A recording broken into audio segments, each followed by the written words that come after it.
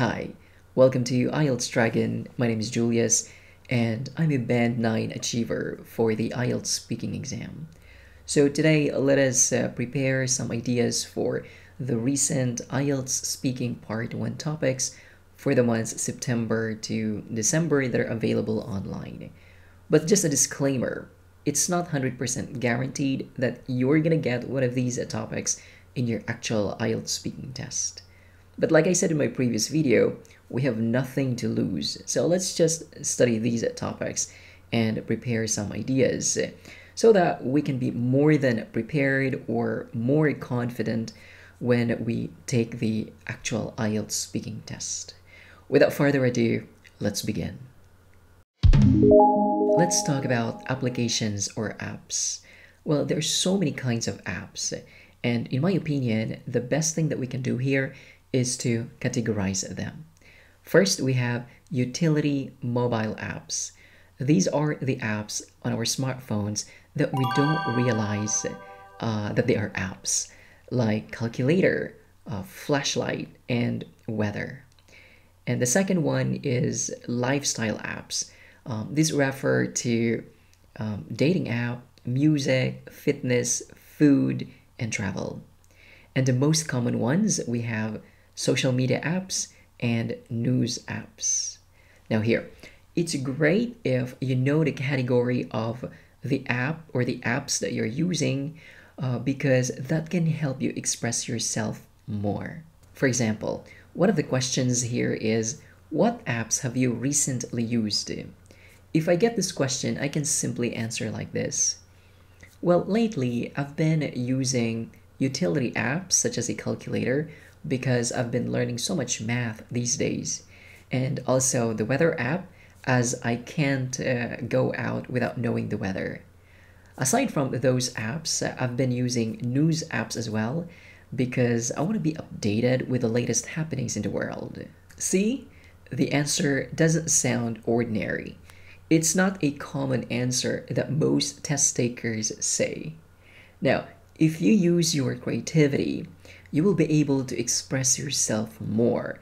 And that's very good because you are utilizing your English communication skills even more. And that's great because the examiner will be very happy with that. Now, if you don't use your creativity, if you aren't creative, then most likely your answer is like this. Well, I have been using Facebook, Instagram, and Twitter because I enjoy interacting with my friends. It's also my way of entertaining myself when I get bored.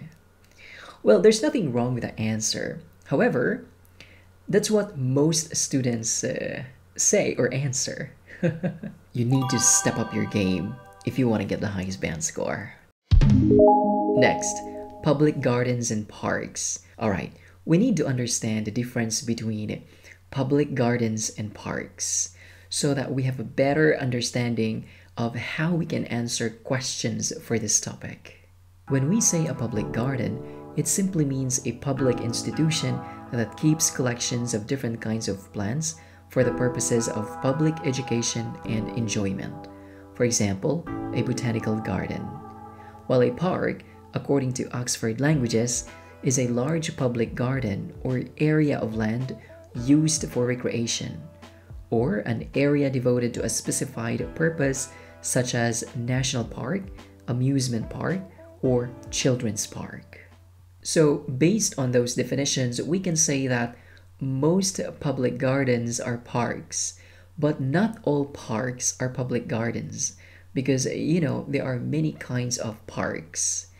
Alright, so when talking about public gardens or parks, prepare some adjectives to describe them.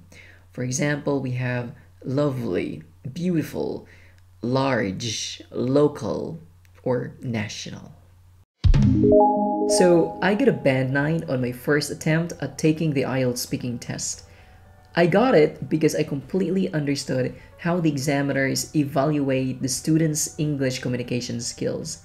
And of course, I prepared strategically because I always think that the IELTS speaking test is like a game. If you know some strategies and if you know how to put them in place, you will surely be able to get the highest band score. I have here 3 students who achieved their target band scores 7.5 and 7 for using my reviewer or ebooks before taking the exam. Now, my ebooks or reviewers are student-centered, which means the students' needs are met. You can also get a perspective of a test taker, as I myself, being the author of these reviewers or ebooks, was once a test taker like you. My ebooks or reviewers are good for those students who are very busy, who don't have time preparing for some ideas for each topic. These reviewers are also good for those students who don't know how to tell a story in part 2. Also for those students who are having a hard time discussing their answers in part 3 logically. And for those students who force themselves using many advanced words and many idiomatic expressions in their answers, to the point that the way they express themselves becomes so unnatural. They sound like a dictionary. So you really need to avoid doing that. Otherwise, you'll get stuck at 6.5 or 6 over and over again. Now, if you're interested of my reviewers or ebooks, I can give you samples. Just send me an email and see if you need my ebooks or not. Okay, so let's continue our lesson. Let's talk about concentration. So ask yourself, in what situations do you need to concentrate? Maybe what? Maybe when you are working, studying, or maybe when you are meditating. How do you feel when you are concentrating on doing something? Are you always calm? Are you a bit stressed out? What is it? When you think about these things, you will always have something to share with your examiner, whatever questions about concentration that he will ask you. Anyway, some helpful expressions that you can use about concentration. We have intense, deep, or great concentration, a lack of concentration, a lapse of concentration. Try using one of these expressions in your answers. But take note, you have to use them in a more natural way. Do not force yourself using any of these expressions just for you to sound smart. Let's move on to science. Well, this topic is easy because basically we learned science in our primary and secondary school. However, if you aren't prepared, this will be a very difficult topic. So as early as now, recall those branches of science. For example, botany, the study of plants, biology, the study of life, and many more. Okay, now let's look at one example question here. The question is, do you like science? Again, science is so broad, so you must have at least some basic knowledge about those branches of science. All right, when you say, yes, I like science, so how will you expand your answer? And if you say, no, you don't like science, how will you present your answer then? The strategy is you have to think at least one or maybe two branches of science as your reference when presenting your answer. For example, my answer is like this. Yes, I do, because science is life. Everything around us is a product of science or involves science, from the food that we eat and the way our body digests food to the way we move our body or the way we move things. Honestly, when I was a student, science was my favorite subject because I found it interesting. With that answer, I was just thinking of the different branches of science, such as botany when I talk about food, chemistry when I talked about eating and the way our body digests food, and physics when I talk about movement. So it was much easier for me to develop that answer because I was already thinking of those different branches of science. So it's much easier to develop my answer. Also, to extend my answer a bit longer, just a bit longer, I just simply talked about my experience of studying science when I was a student, telling my examiner that science was actually my favorite subject because it's just interesting. Something like that. It's much easier to develop that answer because I have reference. Let's talk about pets and animals. Well, I think you just need some basic knowledge about warm-blooded animals or cold-blooded animals, or the classification of animals, that is, vertebrate or invertebrate. Well, vertebrate animals are those with a backbone, while invertebrate animals don't have it. Now here, I want you to think of some examples of animals and learn their characteristics, because these things can help you develop better answers. For example, let's talk about hyenas. Well, hyenas are warm-blooded animals and they are mammals. And in their clan, female hyenas are stronger than male hyenas. They act as leaders because basically female hyenas are more aggressive than male hyenas, which is completely different to other animals because normally it's always the male animals that are stronger than female ones. So these ideas can help you express yourself better and can help you develop better answers. Then talking about pets. Well, we think of dogs, cats, or birds normally, and that's pretty fine. You can talk about those types of pets. However, what I think you should do is to be creative with your answer, especially if you're aiming for a higher band score. So if I get this question, what's your favorite pet? Well, I need to be creative with my answer so I can utilize my English communication skills more. And I'm aiming for the highest band score, so I need to make sure I can express myself better. So my answer is like this. I love dogs because they are loyal animals. In fact, they are more loyal than humans. And you know what? I can't blame some people these days who decide to live with their pet dog instead of living with someone because their pet dog never leaves them no matter what happens. See, that's creative and I was able to express myself more. So I want you to show your ability, your English ability to your examiner, because if you do that, you will surely be able to get the highest band score. You have to convince your examiner that you deserve a band 7 or more. Let's talk about colors. Well, of course, primary colors, secondary, and tertiary colors. What I think you should do in order for you to express yourself more is to basically understand some meanings of colors. For example, I have here red. It means passion, energy, and danger. Green, we have wealth, nature, growth, and harmony. And black, we have elegance, sophistication, and power. Now here, once you know the meaning or the meanings of some colors, it's way much easier for you to express yourself. It's way much easier to develop answers in a more creative way because basically you have a guide. For example, if my examiner asks me, what's your favorite color? I can answer like this. Well, I love green because it symbolizes nature. You know what? The majority of my clothes in my wardrobe are color green, and the entire bedroom of mine is color green as well. I don't know, for some reason, I feel so calm and refreshed whenever I see green.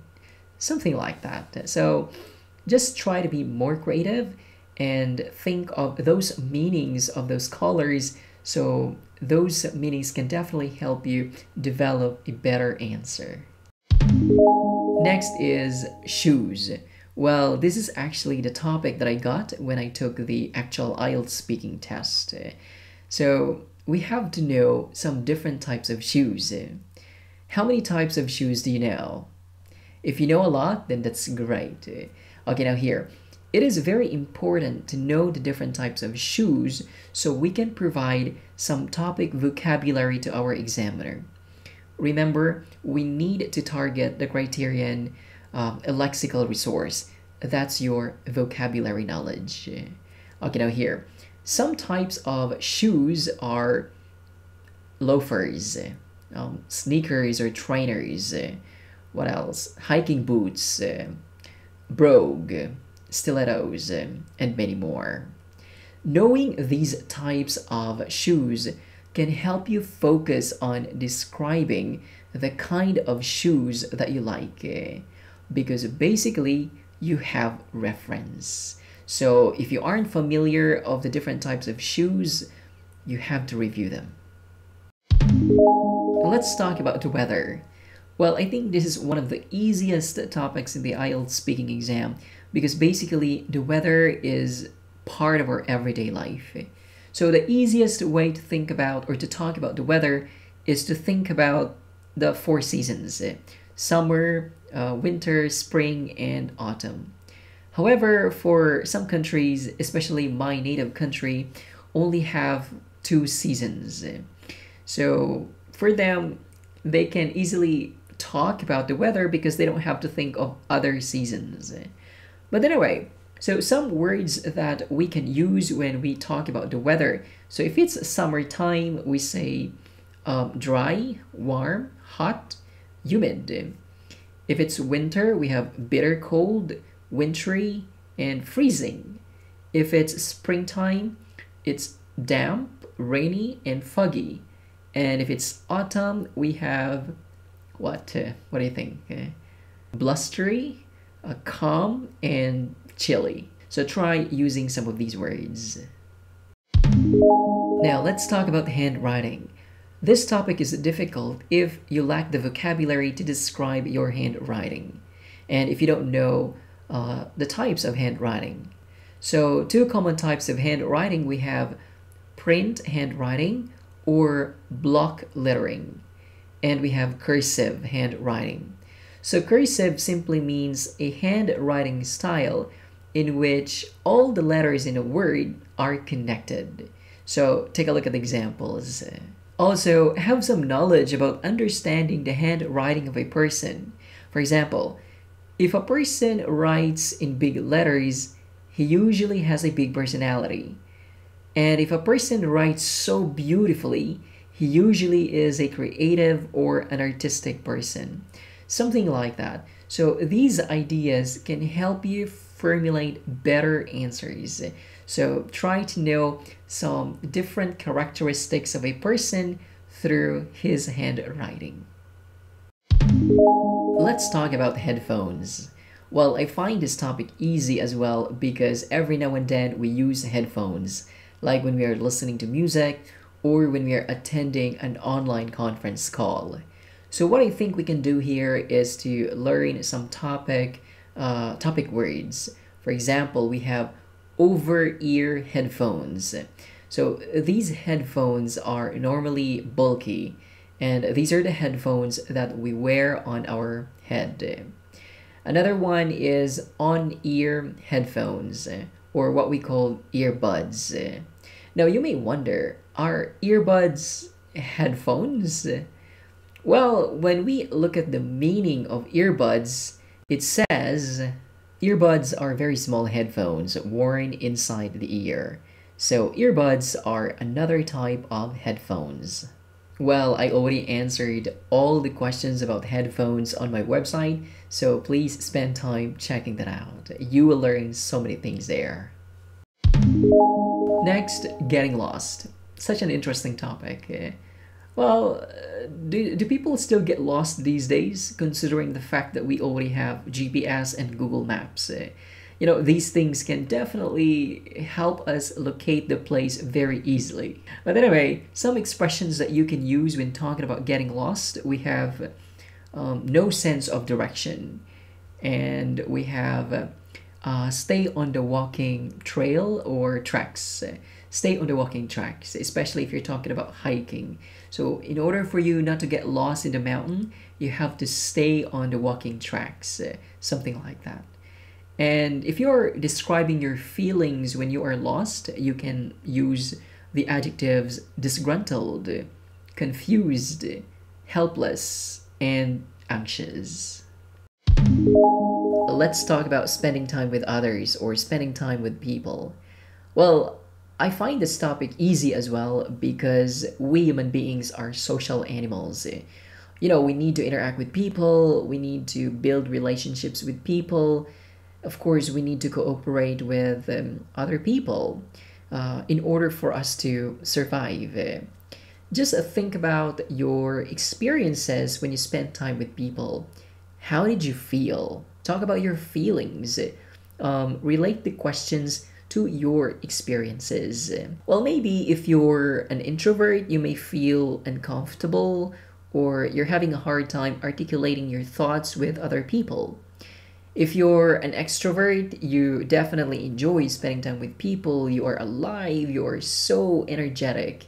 And if you're ambivert, well, both, like you enjoy spending time with people, you're happy spending time with other people, and at the same time, you always find time to spend time on your own just to recharge yourself.